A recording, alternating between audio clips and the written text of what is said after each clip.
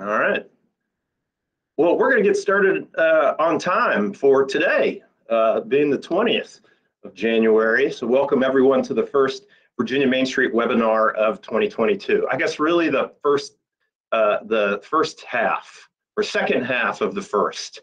So I'm Kyle Meyer, Community Development Administrator of DHCD's Virginia Main Street program, and I'm going to be your moderator today. So as usual, a little housekeeping. To reduce background noise and distraction, please mute yourself and turn off your camera. That provides a sharper focus to our speakers. So look for that little microphone and camera at the bottom center of the browser window. We're recording this webinar, as you might be able to tell. And so shortly afterwards, we will post the recording and the presentation handout on virginiamainstreet.com. There will be a Q&A period at the end, so please use that chat feature to ask questions. I believe that our speaker will also be reaching out to you after each segment of his presentation. So use the chat feature to answer some of those questions as well. But anytime along the way, if you have any questions, go ahead and pop them in, and when the time is right, I, as moderator, will make sure that I integrate that into the conversation. So I'm going to move past that for this time, but I want to point out that our Community Revitalization Office 2022 calendar of events is now posted on virginiamainstreet.com, in addition to the Virginia Main Street program page on the agency website, dhcd.virginia.gov. So there's a couple places that you can find it, but I want to give you a few highlights moving just over the next few months, something to be aware of. So we have a number of how to applies that are coming up, as well as a really great webinar hosted by our program manager, Christina Kane, of the newly created Virginia Small Business Resiliency Fund. So on the 17th, we have a microfinancing webinar on entrepreneurial ecosystems. So that's open to our entire network, to anybody that would find value in that. So look out for registration and information about that soon. We'll also have a how to apply for the Downtown Investment Grant for our Virginia Advancing Virginia Main Street communities, as well as we will cover the Community Vitality Grant that's available to Exploring Main Street communities, and the Financial Feasibility Grant that's available to both, though it's staggered. And then we'll talk more about that, access to that on that day. So that's the 22nd of February. On the 24th, we'll have a how to apply for the Community Business Launch for the fiscal year 23, which is just amazing. Both the VMS and the CBL grants close on April 28th, so you have a little bit more time in this news cycle than before. So just keep that in mind. April 28th, very important date. And we're continuing tradition. So Chris's team will lead the microfinance regional rev up workshop. So more information will come out about that, but this is really an opportunity to focus in on getting capital into your entrepreneurial ecosystem. So that's getting the funds or access to the funds for your growing existing small businesses. So look out for that. And let's see, and then on April 4th, we'll host the Industrial Revitalization Fund How to Apply webinar. But this is a big deal. We're gearing up for the National Main Street Conference, which is co-hosted by us here in Richmond, Virginia, May 16th through 18th. So registration is going to be open later this month. So will announcements about volunteer opportunities. So we've got 70 slots to fill for the volunteer opportunities, so we welcome your assistance and your participation. Along with that, you get a pretty significant discount for registration. So keep that in mind. More information will come on both of those. So with that, let's get to the heart of our webinar today. And we are going to learn a little bit about those essential community leadership skills to really start the year off on a strong foot. And that's framing ideas, building relationships, and mobilizing resources. We'll also reveal a bit about an opportunity to advance those skills. So listen up, stick around all the way to the end. Our speaker is Chris Atkins. He's the program director of the newly created Virginia Rural Leadership Institute, housed in the Virginia Rural Center. That is all located here in in the same building as DHCD, which is exciting. I'm glad to have now connected with some new colleagues, though they've always been around. I'm so glad we finally crossed paths. Chris collaborates with partners on all levels to lead a program that seeks to find and grow rural leaders while empowering them to become highly valuable citizens in their community. Chris grew up in Clark County in the Berryville area, so that makes him a neighbor of Winchester, so Winchester being a designated community. He's a Virginia Tech alumnus, and he is also a graduate of the UVA's Sorensen Institute for Political Leadership. So welcome, Chris. All right, I'm going to stop sharing, and Chris, the stage is all yours. Let's see. So let me go ahead and stop and hand over the reins. I appreciate it. As Kyle said, we're going to talk about three very important issues to communities, and starting off the beginning of the year, we think it's really important. So we'll jump right into it.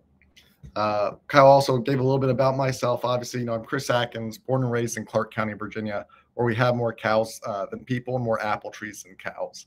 Since then, I moved down to the Chesterfield area and do work in the Richmond area. But I think it's really important to talk about a few things. My background through academics is I have a degree in agricultural leadership and community development, and I've taken that to my professional career where I now own a small business that's focused on rural clients and rural issues. My entire passion is helping rural communities, rural businesses, and rural organizations find the success that they need. And that's how we came up with the Virginia Rural Leadership Institute, which we'll talk about at the end of this presentation. So today we're going to talk about three major things, and then at the very end, we'll talk about the Rural Leadership Institute. But we're going to talk about practical skills for framing ideas and issues. Also, how to build relationships in your community. That may seem like a very simple thing to do, but there are a lot of basics that we can be doing to help build those relationships and find the success in our communities. We're also going to talk about mobilizing our resources and what that looks like, and not just financial resources, but the other resources that our communities have. So first, we'll get started talking about practical skills for framing issues. All of us need public support in our communities, and there's two things that we need to do to get that public support. Public support is not just people understanding your issue or even people being willing to show up to a meeting. When you really need to reach public support, you need to do two things with framing your ideas, and that is make sure your community knows that issue exists, and also educate your community about that issue, and make sure that they truly have an understanding of why it's so important. We're going to use the words ideas and issues interchangeably today. Most of the time when you think of an idea, it's going to be a new positive thing. And then when you talk about issues, it might be a negative thing that you're trying to make a change with. So we'll start off talking about, what is framing an idea? Well, framing an idea is, means to define the issue and its context. And there's three very important things to do when you're, beginning to frame your idea. And the first one is going to be make sure that you're framing the issue as a mainstream thing that's not going to be seen as radical, extreme, and make sure you define it clearly. Often we see issues and new ideas becoming very political in these days with the political climate. So make sure you're always focusing on the mainstream approach that helps support as many community members as possible. With doing this, you're going to see your efforts be a lot more successful. Also, make sure you're not making insupportable claims or claims that most people would find extreme or counterintuitive. A great example of this is when community members say that the reason that our community is struggling is because of our local leaders. Well, it's kind of hard to support that if it's truly the local leaders or if there's other external factors. So why not just, really focus on framing your issue on what the problem is and addressing the problem and not necessarily some people in the community. Lastly, where possible, always emphasize common ground and universal or near universal values. A great example of this is, we all want a thriving downtown in our communities. It's very hard for someone to disagree with, and it's a value that all rural communities can support. So how do we best frame an issue? We're going to focus on 4 ways to help win an issue or an idea in your community. First is, making sure that you're enlisting respecting community members and representatives as spokespersons once you have decided, what issue or idea you want to take into your community. These leaders could be, faith leaders, business leaders, activists, local entertainment or sports figures are very successful in communities because they also have a large social media presence. And we'll talk about that here in a second. Also respected community members. In my hometown, our former mayor is, someone who's no longer involved in politics or may not necessarily be a leader politically, but he's still a very respected community member, and that's someone that you always want on your side. Obviously, elected officials or appointed officials, only if they have a good reputation in your community. That's something that you can help build those relationships for that elected or appointed official to be beneficial to your cause.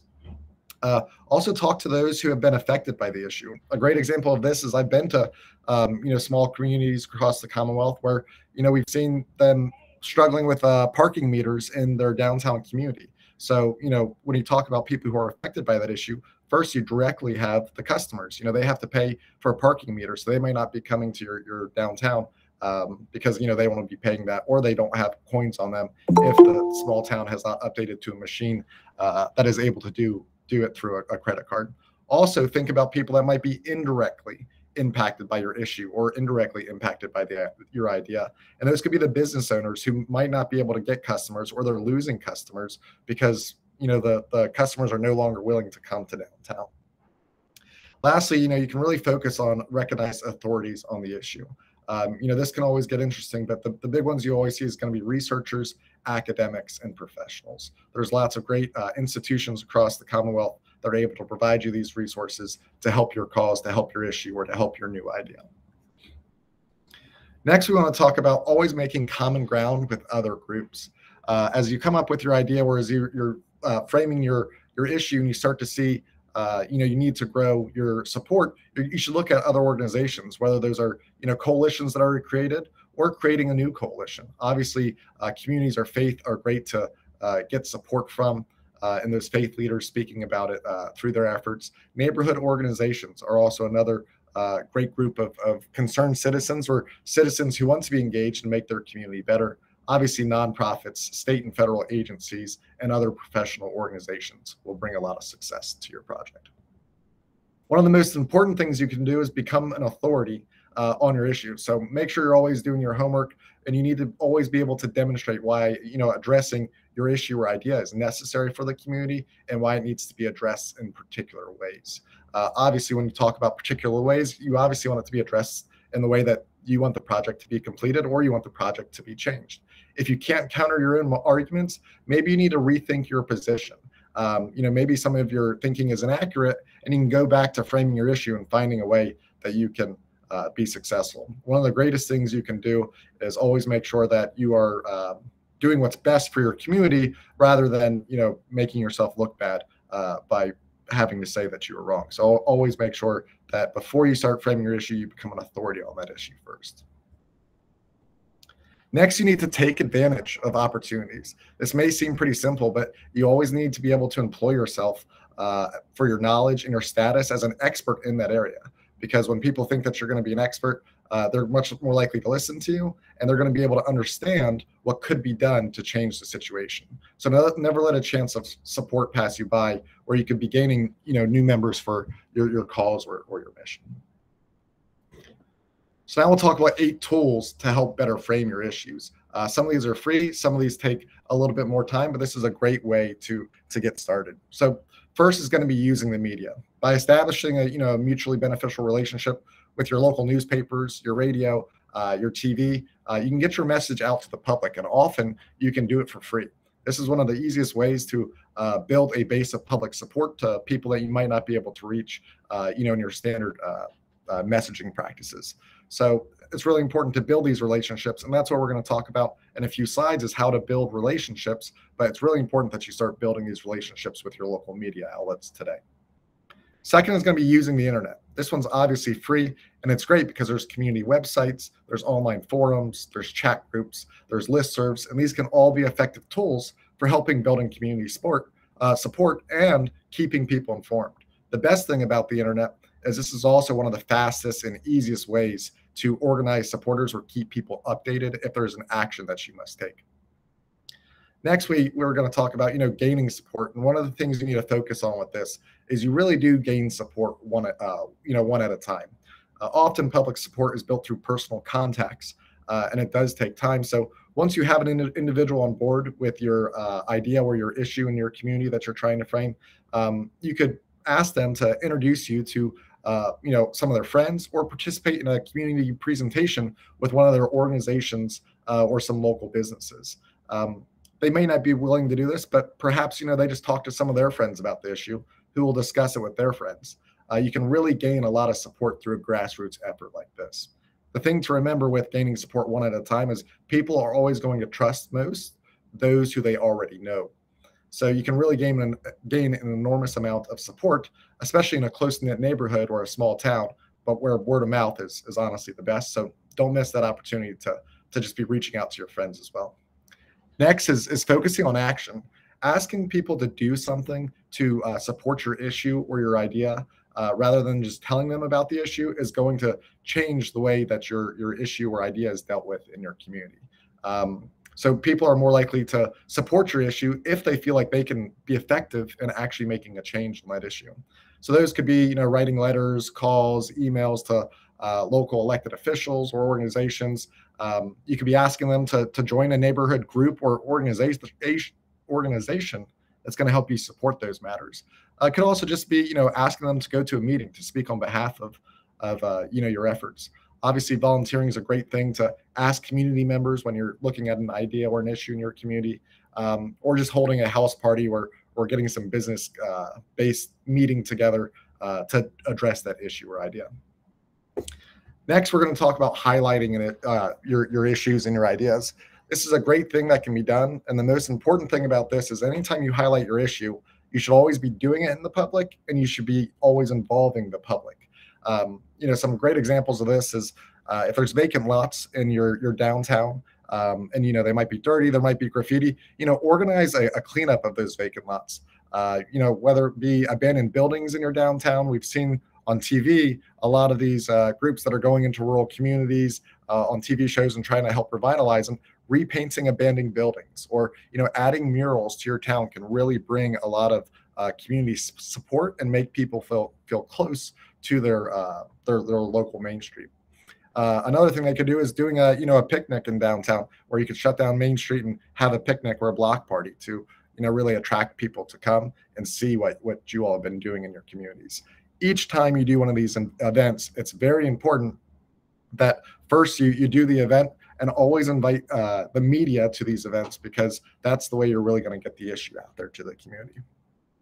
Next, we're going to talk about always recognizing the community. A lot of community members and a lot of people in your organization, or that might be involved with your organization, are doing great things already, and there's a way to show support for that. So whether it's politicians who are supporting your cause or trying to change policies accordingly, community volunteers who have been sharing your ideas and issues across the community, or other organizations and their staff, it's really important to be able to recognize these people. So just giving a simple award or giving them a recognition ceremony can be very valuable as well.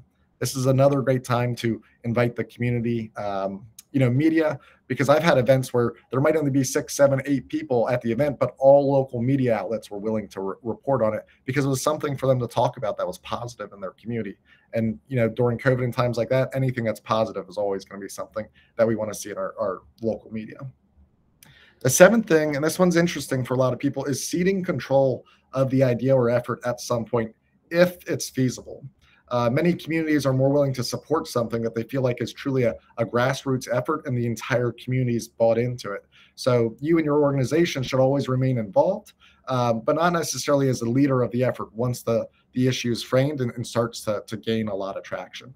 Obviously, this isn't true in every case, and we don't want any issue or idea that's framed and being successful to fail. But at some point there is benefit in ceding control of this issue and letting the community run with it from there. And lastly is sustain. You really need to follow up and maintain support of your current issue, but also so you have a relationship with those people moving forward. Don't expect that people are going to just because you send out a newsletter doesn't mean that you're really building a relationship and sustaining those relationships. So always continue to work with those groups and find any opportunity to work together. So in summary, framing your ideas, extremely crucial to gaining public support, and it tends to lead to the credibility of your efforts and your organization. So to do this, make sure you always go back and use some of the tools we've discussed today, whether that's connecting yourself to respected leaders so that they can serve as spokespeople, becoming an authority, and really understanding your issue and some of the issues that might be against what your organization is supporting. But then also building common ground with the people and the organizations in your community, and taking every opportunity presented to you to really, increase your support in the community. In the chat box, I'd love to hear, maybe some of the projects that you all have worked on in your community that have been positive, or maybe you didn't have success with, and changing the framing of what that issue or idea was, how that would be successful. While you all are thinking of those ideas, and feel free to just continue to share them, we can discuss them definitely at the end of the presentation. We'll talk about building relationships. Relationships are really the building blocks in any community or organization, and relationships are what make communities and organizations successful. Whether you want to revitalize your downtown or get rid of a policy that you think is negatively impacting your community, you're going to need lots of relationships. And people say, well, why do I need those relationships? Well, relationships with your coworkers, your communities that you serve, or even our adversaries really define if we achieve or if we fail our goals. A lot of us don't like working in isolation, even though during COVID, it often feels like we are very isolated. We need to work together.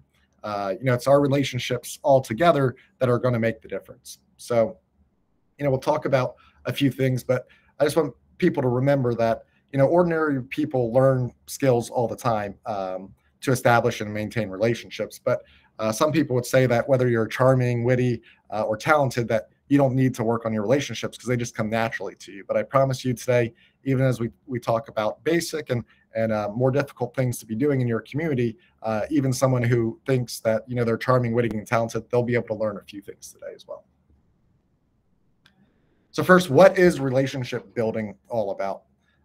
It's very important when we think about relationships that we focus on two things, and that is, as a community, we're going to care deeply about people. It's what we care about, and it's why we work so hard to do what we do.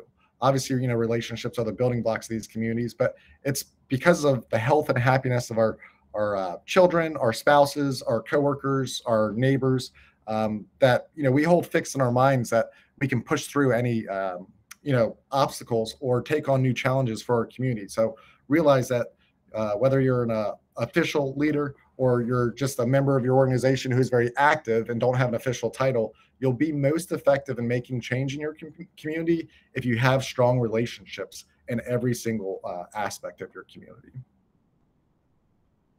So what are the fundamental reasons to build relationships for your community? Well, first, it's community building occurs one-on-one. We kind of talked about this already, but some people become involved in organizations because they're passionate about the organization or the cause. But a majority of people actually join an organization or support an issue because somebody in their community asked them to be engaged, and it's someone that they like. We also need relationships in order to win allies to our cause. In order to get support from people outside of our organizations, we really need to be building relationships with people we know so that they trust us. And lastly, is our relationships, give us meaning and richness to the work and to our lives. We all need a community of people in our lives to help us share our joys and our struggles of making community change. And, a little bit of, friendships and positive relationships can really go a long way. So why do we need to build and sustain relationships?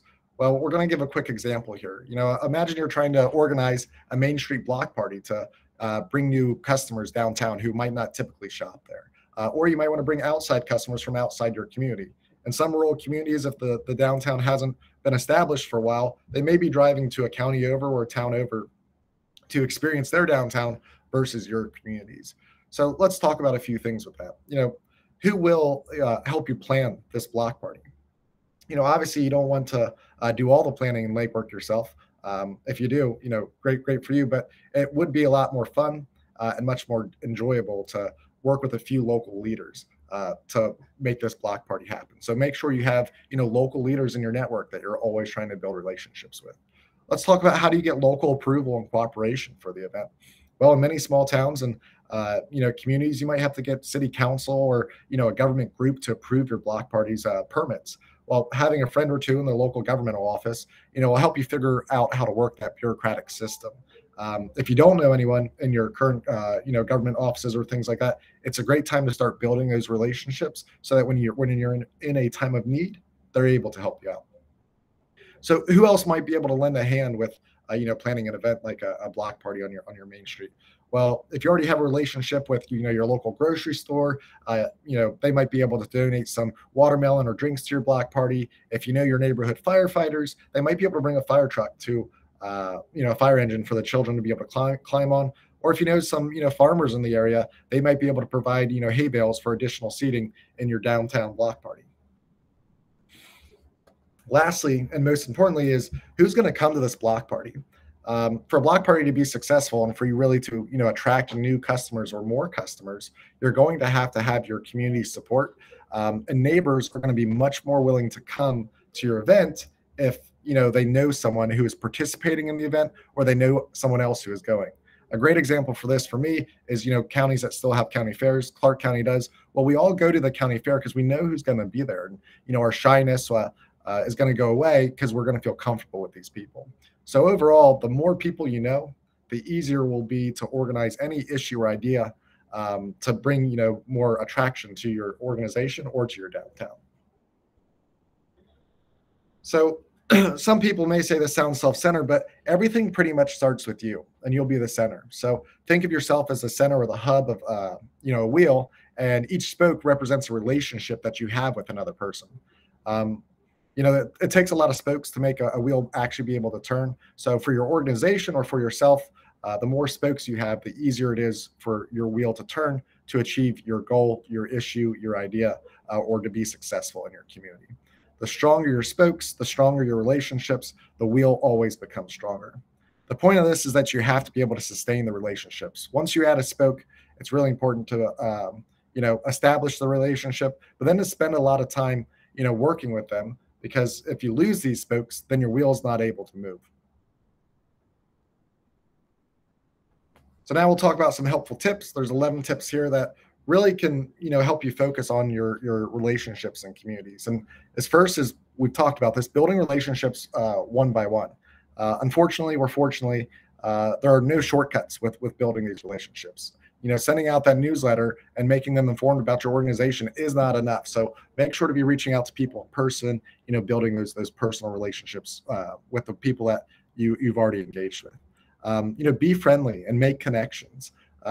It may seem pretty self-evident, but everyone wants to see someone smile or hear a friendly word from even a stranger, someone that they already know. But really trying to focus on being friendly and making a single connection with someone can really benefit new relationships for yourself.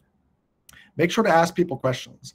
People love talking. They love hearing their voice, and they love talking about themselves to make sure that they feel, understood by others. So make sure that you're willing to ask, questions when you're building these relationships.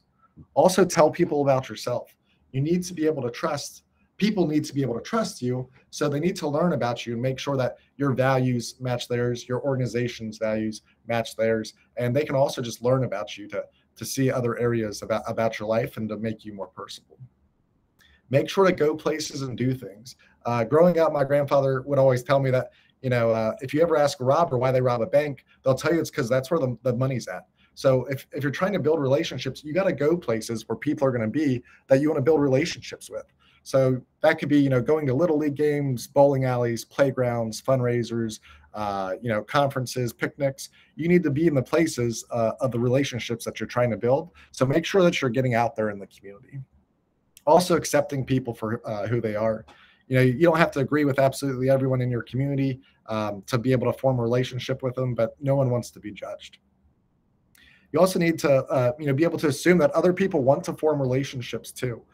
Even the crabbiest person in a community is just looking for, someone to understand their issues and their struggles. So make sure that, no matter who you're talking to, assume that they're wanting to form relationships as well. Also overcome your fear of rejection. This is a hard one for a lot of people because most of us suffer from that fear of rejection in our personal and professional lives. So to get these rich relationships that you want for your organization or for yourself, you really just need to honestly get over it. And it's hard because honestly, we're all going to be rejected at least once or twice, but the rich relationships you'll get from all those people who wanted to build relationships will be extremely successful. Also, being persistent. It takes time, and people are often shy or suspicious when building new friendships because of their past. So really focus on with organizations just being persistent and showing that you're there, you're committed, and you're wanting to reach out and be engaged. Invite. Oh, did someone say something? Well, invite people to get involved. As we talked about with framing an issue, it's a great thing to do to get people involved. And you shouldn't fear rejection if these people are going to say no, because often when you're inviting someone to get involved, they find it as a compliment and it's very flattering to them. But lastly is always going to be to enjoy people. And this is a very important one. If you genuinely enjoy people, others will be attracted to you and your attitude, and people will more likely want to be around you. So how do you build relationships with people of different cultural backgrounds than your own? I thought this was important to discuss. We'll jump right into it, but it's about learning about that person's culture, being willing to ask questions and show that you're curious and that you want to build that relationship with them will really make a difference in your community. It's also putting yourself at the center of another person's culture. A lot of times in rural communities, we might be in the majority culture, and as people are moving to our communities, we don't understand the cultural events that they're having. So instead of just talking to them, go to an event with them, go to a cultural event or a community group that they're involved with, and put yourself in their shoes and show them that you're trying to engage. And it may make you feel uncomfortable, but people are always much more inclined to get to know you when you're willing to put yourself in their shoes. You can also take a stand against the person's oppression. Actions are always going to speak louder than words. And, we've seen people who experience oppression, they need allies at times. So showing that you're willing to stand up for them will help you build a strong relationship and support them as well. Lastly, it's okay to make mistakes. I grew up in Clark County and I went to Virginia Tech, and there were lots of cultural differences. And then I moved to DC for a bit and I learned so many more cultural differences. And obviously along the way I made mistakes, but it's very interesting because when you're trying to learn about that person's culture, they're much more understanding to your mistakes, and they're going to remember to just hang in there when you feel rejected or you feel like you've made a mistake in that relationship.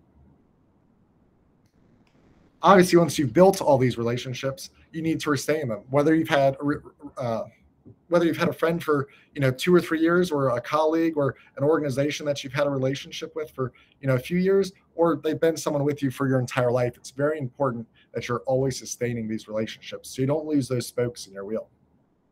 The first thing you need to do is make sure you're paying attention to people. Take a few minutes a week and just send emails, texts, phone calls, and reach out to people and figure out how they're doing. You can talk about your personal life, their organization, that you're connected with them, but just making sure that you're truly paying attention to them and not just notifying them about your issues or your organization or the ideas that your organization is trying to push. This will make a huge difference, and you'll realize a lot more people will start reaching out to you as well. You need to be able to communicate openly. All people need to communicate, and it's a good idea just to set aside time, every day or every week, just to have conversations with the people around you. Those could be your coworkers, and you could be talking about your organization and how they feel things are going for them. But just building up that communication, and it's a discipline that's hard. It's just like working out or eating healthy. If you don't do it regularly, you won't get the results that you're expecting. Obviously, appreciating each other. We talked about this in framing issues as well, about getting awards, but just telling someone, that they've done a good job, whether, you saw a coworker last week in a board meeting really be successful, or, someone in an organization who's been volunteering a lot, just let them know that they're appreciated. And this will encourage them to stay engaged, and they'll also attract them to you more. Be willing to extend yourself as well. Going out a little bit out of your way can really make a huge impact on a lot of other people. You might have a coworker who has been trying to spend more time with their kids during COVID right now, and you could allow that person to go home early so that you can finish up the grant that they're applying for, or some of the work that they're doing. These are things that people often never forget, even though it may seem like a small gesture. Just being able to extend yourself a little bit will make people, the relationship you have with them stronger. Volunteer to do work for their organization or for their causes or efforts. A lot of times we often focus on our organization because that's our life day in and day out, but being willing to reach out and say, hey, I'm here to support you. What can I do to volunteer, and give some time. This also lets them know that when you have an event, they're more likely to volunteer because they saw you help them. So now they're going to want to return the favor. Also, you need to challenge each other to do better. We all need someone in our lives who's helping us stretch beyond what we think is possible for ourselves. And we can build stronger relationships by doing this, by challenging our work partners or our organizational leaders to bigger challenges to be successful. Also, you need to back each other up when things get tough. It's really important to know that you have someone to help you out. Loyalty is essential to sustaining relationships. So really focusing on supporting our local leaders or local communities when they're in a jam.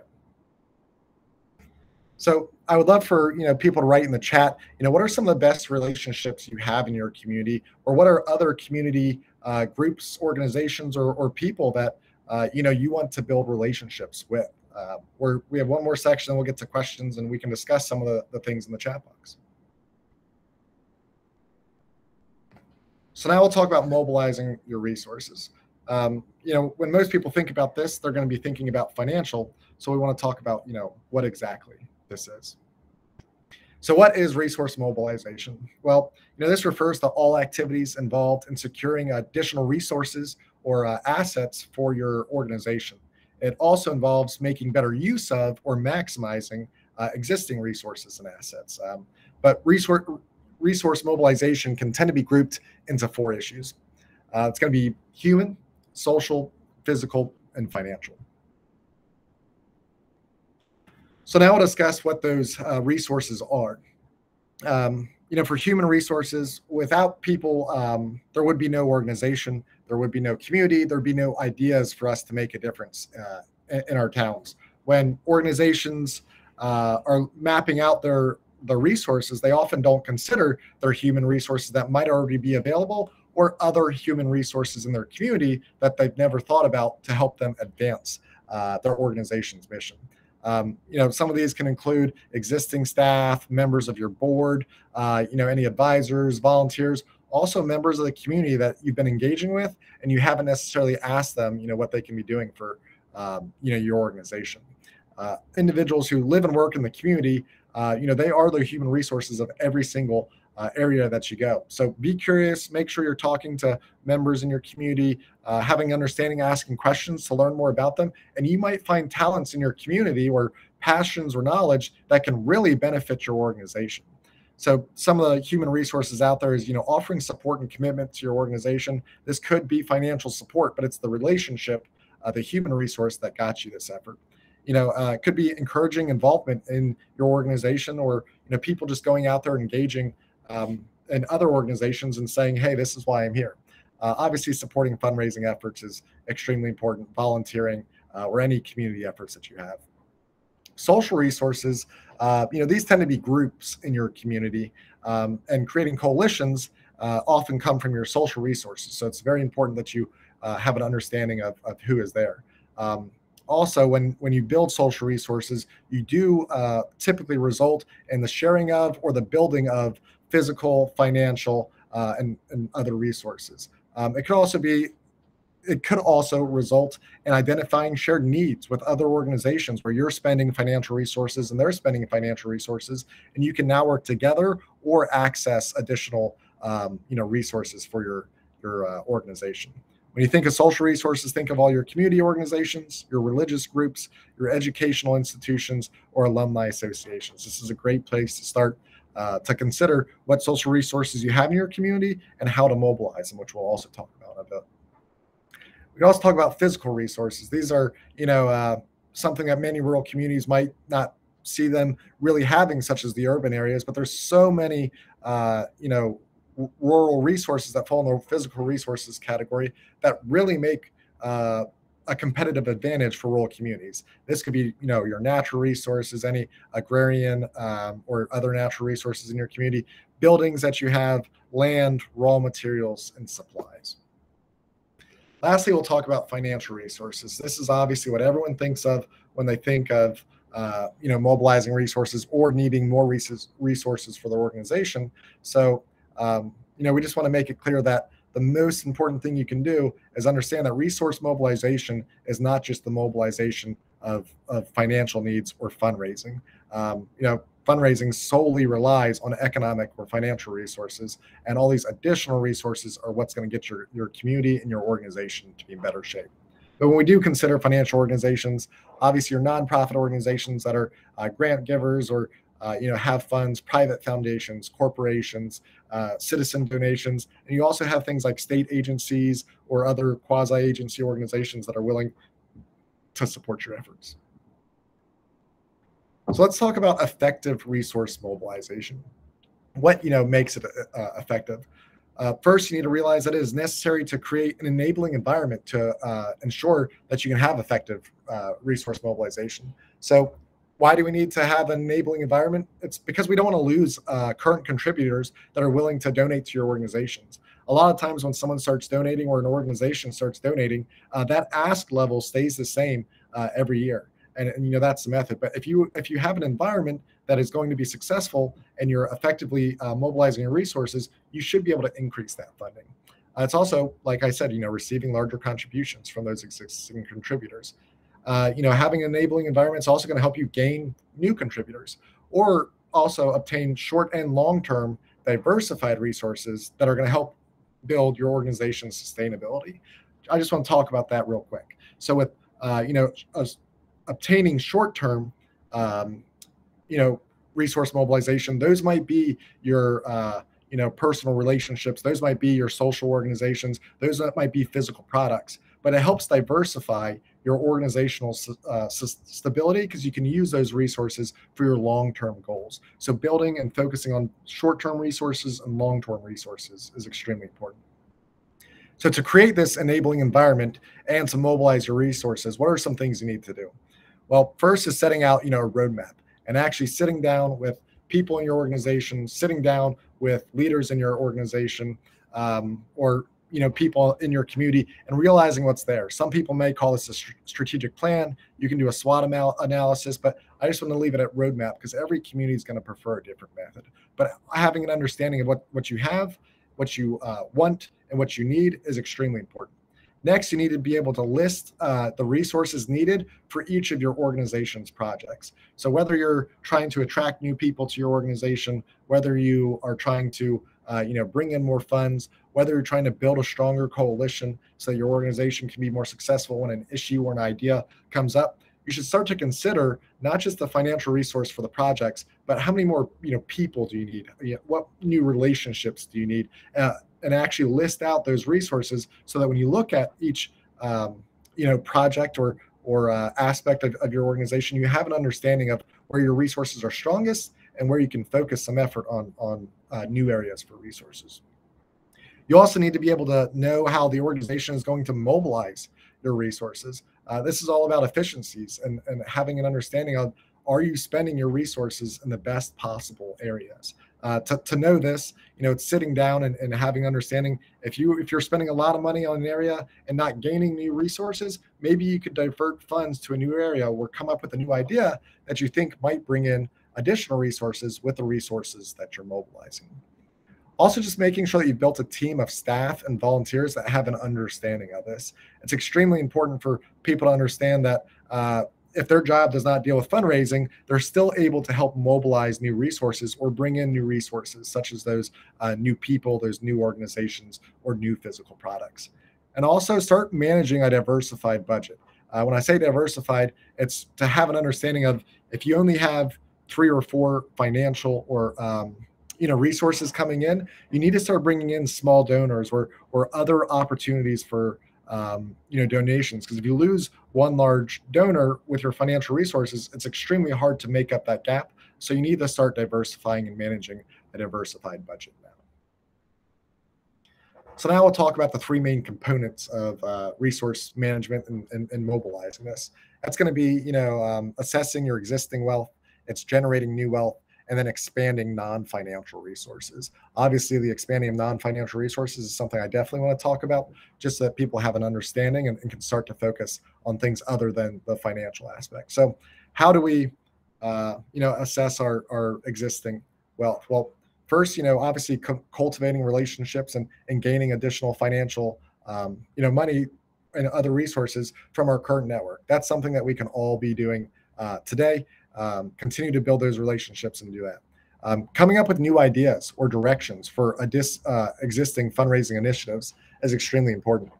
There's always the ability to do a SWOT analysis or run a balance sheet or whatever, and have an understanding of your existing fundraising initiatives and really start to focus on what's going to be new or the direction. When you do this, make sure to engage your old donors. Make sure to engage new donors, because it's going to give you a new pool of funds.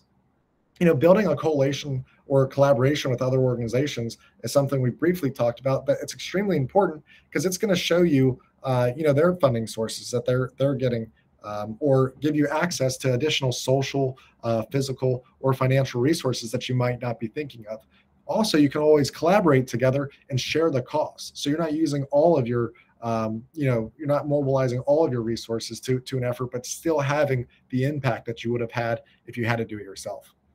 Revisiting budget efficiencies, it's something I do with every organization that I've been engaged with. I ran 7 statewide trade organizations before my job with the Rural Center, and this is something that it's extremely important to do. Mobilizing your resources isn't always focused on getting something new. It can be focused on using your current resources more efficiently. We talked about that roadmap and creating a strategic plan, focusing on creating jobs, or creating objectives, targets, and potential sources of new resources, being focused on bringing those to your community. And lastly is, reaching out to experts or advisors in these areas. This is a resource when you talk about, people in your community and human resources.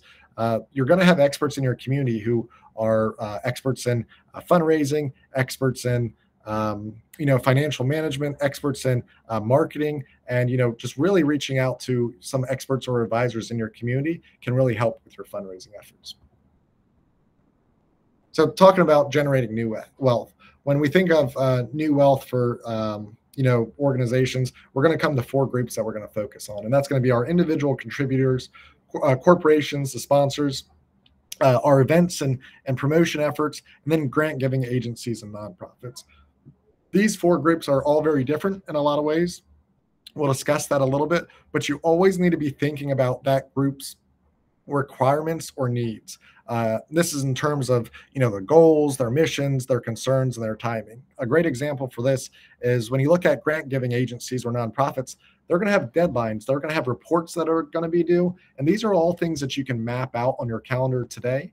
And it's extremely important to do all this because there's going to be lapses in your day-to-day life where you could be focused on some of these other areas. But if a grant is due on February 15th, you need to, allocate time way before February 15th to start working on that. And then when you don't have grants due, or you don't have reports for a grant or some money you got from a nonprofit due, you can focus on those individual contributions or, some corporate sponsors. Same thing with events. Having a goal of raising a certain amount of money from individual contributors and having an event is a great thing that you could pair together. But if you also have goals from corporate sponsors and you have a big event coming up, you're not able to give 100% of your time to what your efforts are. So really think about the group's requirements and needs, whether they be their goals, their missions, the concern, or the timing of these events, and putting that all down on paper. Also make sure you focus on the why of each group. Obviously, individual contributors and corporate sponsors are going to have different reasons on why they want to give. I will say that all 4 groups, whether it be the Virginia Rural Center or any of your organizations, we all want to make an impact and a difference in our community. But you need to have an understanding of that. So, really just acquiring knowledge, understanding and information about that organization, that person, and building that relationship is focused on, an individual feeling heard, an individual feeling understood, and an individual feeling appreciated. So you need to acquire knowledge on all this. And understanding and information. And lastly is knowing your supporters' values. Anytime that you can tie your values to your supporter, you're going to help build that relationship, and they're going to be more willing to give to you. One of the most exciting ones for me to talk about is, how to expand non-financial resources. And this is extremely important. Oftentimes when we get told no from a financial group that we were just talking about, that's the end of the conversation, but you always need to have a second ask. And typically non-financial resources should be your second ask, unless that organization isn't able to give. So some of these could be, with human resources, providing those technical skills. I've worked with groups that do audits for, for-profit and nonprofit organizations, and I've reached out to them and said, hey, we would love to just get, an audit of our books, and they provide that resource for free. So it can also just be volunteering, coming out to an event or getting engaged with that. There's also social resources that they can provide you. A lot of times, if you're talking to an organization or a donor that isn't able to give, they can connect you to other donors or organizations. Getting told no that they can't give, that's not the end. You need to have this second ask, and it's really important to focus on. And lastly is physical resources. We talked about this in the relationship. So if you knew your local grocery store, then providing, a product that they produce or that they have in store is something that can be beneficial, and at least gives you a new connection, and you can build that relationship from, them just giving you some products into a solid relationship where they give you money as well. Could also be things like equipment. So to end everything up for mobilizing resources, there's 10 things you need to remember. Organizations are not entitled to support, and they really must earn it. Successful resource mobilization requires a lot of work. It's going to require a lot of time. So as you're building these relationships, really start mapping, out what resources you have, what resources you want, and what resources you need. If your organization needs additional revenue, a financial resource today or in a year from now, you really need to start today. And be able to sell yourself in the programs that you're raising money for at absolutely any time. As you build friends, this is something that they may ask you about. You need to be prepared for that. Realize that real resource mobilization should align with your mission, objectives, and strategic plan, and that it needs to be about the needs of your prospective funder. Just because your mission is great and everyone supports it, if your funder doesn't support it, they're not going to give to you. Make sure you understand the needs of your community. This is extremely important, and not just your community in the sense of the target population, but also those funders. Be prepared to provide evidence-based results. Whether it's people, organizations, or corporations or companies, they all want to have evidence-based results. And make sure that to understand that your performance today does impact your ability to generate resources tomorrow. And lastly is, you must establish and maintain organizational credibility and reputation if you want to continue to generate new resources. So at this time, I'd love to answer questions or address any of the issues. And I'd also love to hear from you all if there's any resources in your community that you find to be really powerful or successful, or what resources do you want to see in your community that you currently don't have? Thank you, Chris. Yeah, and these are great questions. And so for everyone, we've got a small enough crowd today. Feel free to raise your hand, and we can address your questions directly.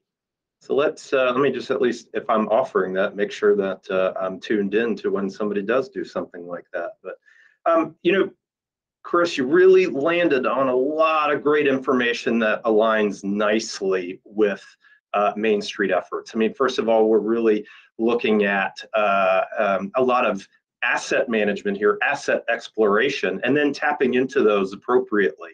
And at the foundation of Main Street, we're looking at asset-based economic development. And so you're always building off of the things that already exist. Related to that, I'm curious, how has the pandemic affected opportunities to build relationships and grow resources? So, what are some of the ways community organizations have found their way around these barriers? I mean, I welcome any thoughts from you, Chris, but then the audience as well. Yeah, I mean, it's been difficult because before we were able to interact with people much more so in person. And when you're in person, you're able to share, be more vulnerable, and just have a stronger connection. So what we've seen is groups that have been successful, organizations or people that have really been successful, it's intentional now. They're making an intentional effort, to really continue those relationships or build new relationships. And I think that's really important, making this an intentional effort that you're doing every single day for your organization and for your own health, to continue to build and sustain those relationships. Yeah. Related to that, I've got some great resources just to point out to everyone. Main Street America has a great guide, which includes tools to explore your entrepreneurial ecosystem. So we're really looking at asset mapping in that case within the context of entrepreneurs. Really looking at that environment that makes it easier for a new business to locate or an existing one to grow within your district. So there's some wonderful tools around really exploring that and mapping out these solutions. There's also a great resource similar to that around engaging community. So if you all aren't a member of the National Main Street Center, those resources are out there for easy download and something to share. As a matter of fact, Main Street America has a number of webinars pre-recorded that you could view in order to tap into or at least get a deeper understanding. Also want to let you know that in order to appeal, and this is directly related to what Chris was just saying a moment ago, in order to appeal to prospective funders, it's important to develop that case for support. So that statement. And so there's some good exercises out there just by searching it, case or support, that can really help you think through the needs of your community or your stakeholders, and then even guide you through crafting the best way to deliver that information. So framing your issue and your ideas. So there are some tools out there directly related to what Chris is talking about to deploy these great ideas.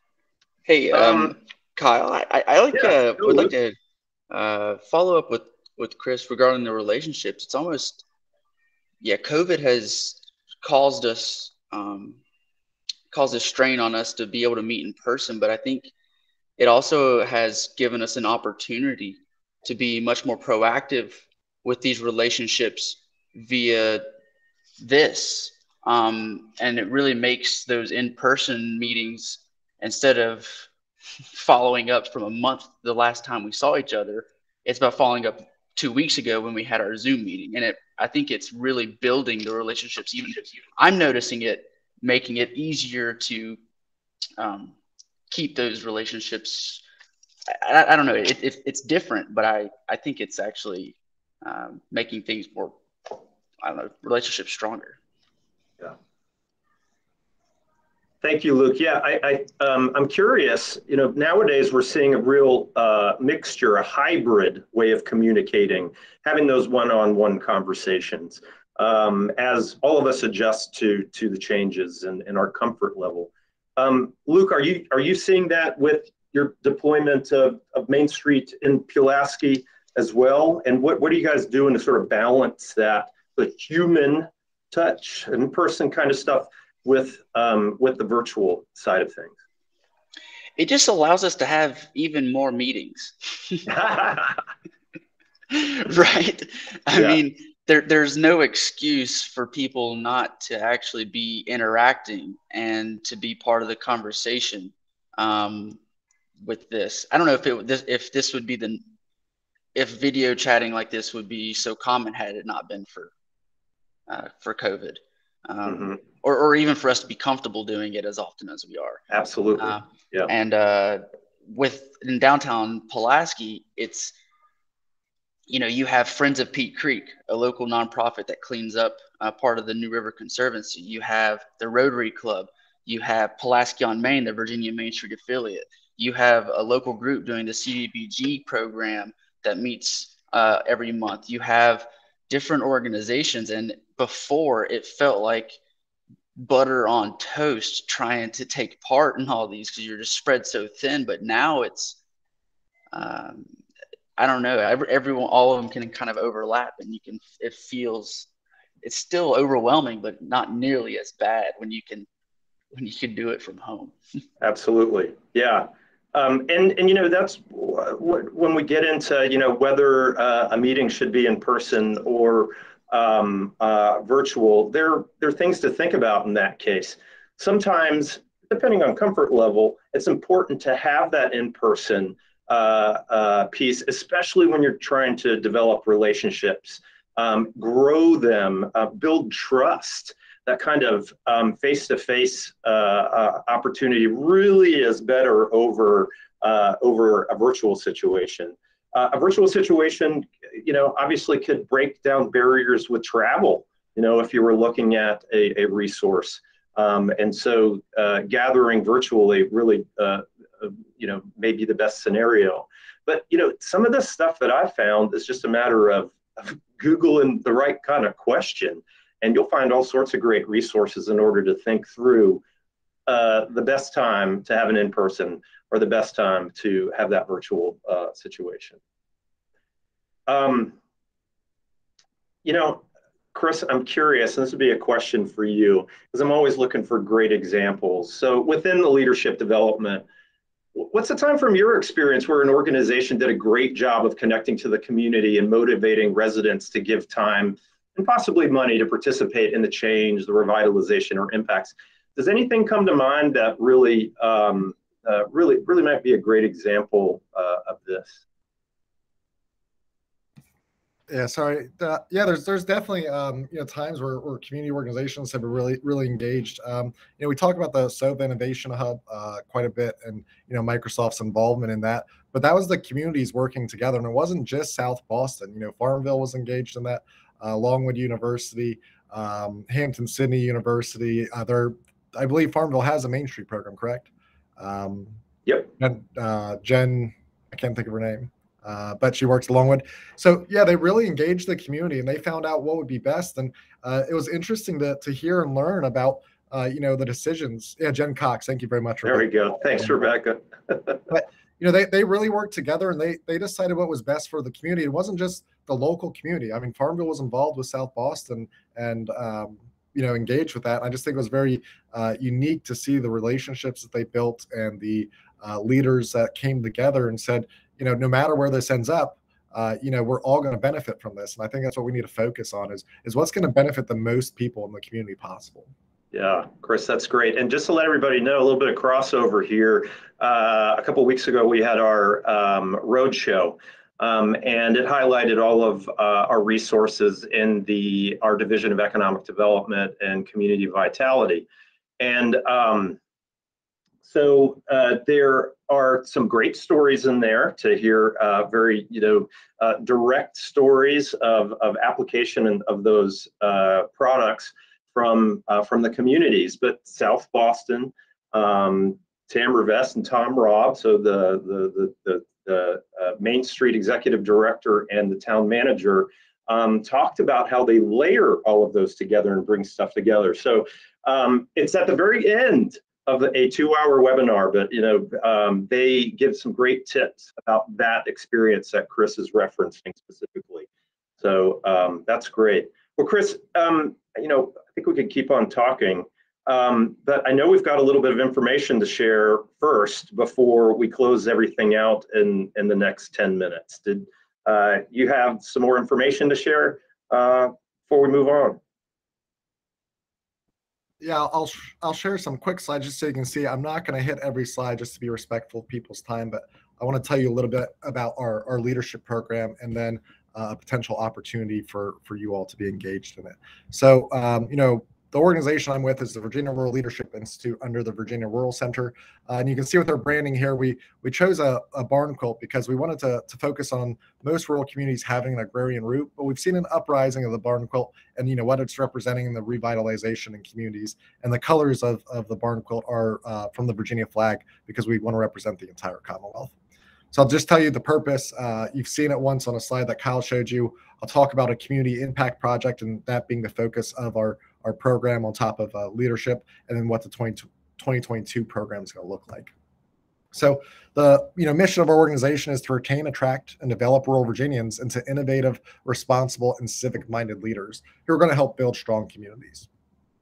People always ask us, what type of participant would be perfect for this program? Typically, I can talk about this for 5 minutes, but I'll make it extremely quick. There is no perfect candidate in the sense of what we're looking for. The perfect candidate will just support being committed to retaining, developing and attracting rural leaders. So we have individuals who have applied who are right out of college, all the way up to people who are retired, for the past 10 years and are still committed to retaining, developing, and attracting rural leaders. So, whether you're the public sector, the private sector, or you're with a community group, we would love for you all to be considered in this program. So the Community Impact Project, I often refer to it as a CIP, so I'm sorry, it's a bad habit of me always saying CIP, but when I do say that, that's our Community Impact Project, and we'll talk about what that is exactly. So, for us, we're hoping that all of our community impact projects will be short-term, roughly 1 year long, and it's an opportunity to provide leadership skills and put those into practice in your community, help you build those relationships that you're trying to build with your organization already, and acquire firsthand experience in making a difference in rural communities. The great thing about most of you is you've done a lot of these things, so your community impact project could really make a difference. And why did we choose to do CIPs? Well, first is it provides an immediate return on investment. So lots of organizations, stakeholder groups, companies, corporations, they want to invest in this program, but they obviously want to see something from it. Other leadership programs have a long list of alumni for the past 45 years, 30 years. We don't have that. So we want to have an immediate return on our investment to show rural communities why our program's great. Obviously, you're going to build professional skills, valuable contacts, and you're going to be able to, just become a more effective leader in economic development and the wider community in your area. So just so you have an understanding of what a community impact project is, first we, help you assess your community and have an understanding of the needs in your community, but also, what your community wants. Sometimes your community might need something, but they may not want it. So, it's really, focusing on this assessment process. We've worked with Virginia Tech and Appalachian State University to, come up with this 5-step process. This is a common, process, but come up with the questions, the experience to make sure that, we're heading in the right direction. Obviously, you'll plan after that. It will help you come up with your plan for your community impact project. Then you'll act on your plan. And when you graduate the program, that's when you actually start acting on your plan. So you spend the 1 year with us, and you assess your community and you plan. Then you start acting on it. Then you need to be able to evaluate it. Every single community impact project, it might change as you go through the process. Your community might start to, head in a different direction. If you didn't frame your issue correctly, you've realized through your framing process that things are changing, and that's okay. So you just need to be able to evaluate it and move the goalposts if you need to. And lastly, is all of our community impact projects must be sustainable. So we have leaders from, our community and stakeholder organizations who are going to make sure that every community impact project that our cohort selects is going to be sustainable. So this is just what the booklet's going to look like. We won't talk about this too much just because we only have 7 minutes left in time. But just want to let everyone know that there will be a hard copy book that you get that we're creating. We're in the final stages of it. That's going to address all these questions about different issues in your community and how to address them, but also give you an understanding of your community that you may not have had in the past. You'll also have this in a digital version. Kyle can tell you about Vermont. They have a similar booklet, but ours is going one step further. And we've been excited to work with stakeholder organizations on this as we start getting into the final drafts of this opportunity. So people always ask, what a community impact project look like? Well, the great thing about community impact projects is they can be based on the cohort members' network and experience. So you see things like creating an innovation hub. Obviously, they've done that down with the SOV Innovation Hub, and that was a large project that occurred. But we don't want to limit anyone based on their network or experience. So you see a large list here of different options, but this is not an exhaustive list. But we want you to have an impact either economically or on community development in your community, and us tie you to those resources to help you out. So this is what the program is going to look like. We launched November 4th. Luke was actually there at that. So that was exciting to see, community leaders hear about the program. Our applications are due March 15th. Our cohort will be selected in mid-April. And then our sessions are mid-May, mid-July, mid-September, and mid-November. In between each session, you do see some Zoom calls, and this is a chance for us to tie you to experts or leaders in the field of your community impact project, so you can also expand your network, but also helps you, secure success with your project. We also have funders who, will participate in these Zoom calls and help you, secure funding for your projects, or work with other community groups to get the needs that you have. Everyone always asks what the program costs. So our inaugural cohort will be no more than 30 members. We're going to be focused on quality over quantity, and we really want to ensure that our first inaugural class, that we can engage with them and have very successful community impact projects. It's costing us as an organization $3,500 per cohort member. But for our initial class, we are already providing a subsidy of $1,000 off of your tuition, because we want to show you that the Virginia Rural Leadership Institute is investing in you right off the bat. So we're only going to charge a tuition of $2,500, and that rate is only going to be locked in for 2022, and going in future years, we'll consider it based on a cost benefit analysis. When people talk about what locations we'll be going to, the program is 4 sessions. So you're going to go to all 4 of these locations. You see the dates on there as well. But our first session's in Southside at the B Hotel. Our second session is in Middle Peninsula Northern Neck at St. Margaret's School. Interesting opportunity there, where there aren't as many revitalized medium-sized hotels in the community. So St. Margaret's School is a private school where they do boarding, and during the summer they provide executive leadership conferences and opportunities to go to the university. So it's the school. So it's a unique time to talk about how education can play a role in rural communities. For session 3, we're going Jackson Park Inn. Thanks, Luke, for that. So we'll be there on September 15th, 16th, and then on the 16th we'll drive down to Western Front Hotel in St. Paul. And I saw that the St. Paul team jumped on, so we're excited to work with you, and we'll do that. And then our graduation will be at the Blackburn Inn in Stanton. Just in the essence of times, the 3 things we're going to focus on is teaching you leadership skills, teaching you rural issues that many of you already have an understanding of, and then putting those into practice through exercises. So here's a long list of some of the things you'll learn about, from basic things with intro to leadership philosophy, understanding your leadership style, all the way to difficult things about how to navigate power structures, and how to have difficult conversations with yourself or other organizations. With the issues, we're trying to be all-encompassing. So if you don't see it here, I'm sure a portion of our program will still talk about it. And then with our exercises, it actually just gives you a chance to put what you're learning through our program into practice. So at this time, I'd love to take questions, or Kyle can talk about the opportunity. Yeah, let me share my screen real quick, and then so everybody hold tight. I've got some good information here that you want to hear. That slide's popping up right now. So for those of you who were around yesterday, I've already alluded to this, but we've got some great news. Virginia Main Street will offer 4 scholarships to the Virginia Rural Leadership Institute for the upcoming cohort. That application is still under development, so more information to come on that.